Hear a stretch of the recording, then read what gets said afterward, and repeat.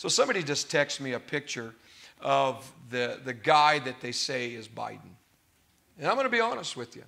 It doesn't look, there's several pictures. It looks nothing like the guy that is Joe Biden. Now, people say, oh, it's cosmetic surgery. I'm a cartoonist. I also, and I'm being honest, I also am a portrait artist. And I recognize features. And I can see features and what is, I'm telling you, this is very interesting because November 4th of 2020, God said 46 doesn't exist. I remember that. And I had a dream on November 4th. I saw where they announced the election for this fake administration.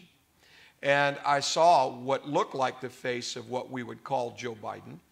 And the voice of the devil spoke. In fact, his face changed. Remember, I said, I don't know what's going on with his face, but it wasn't him.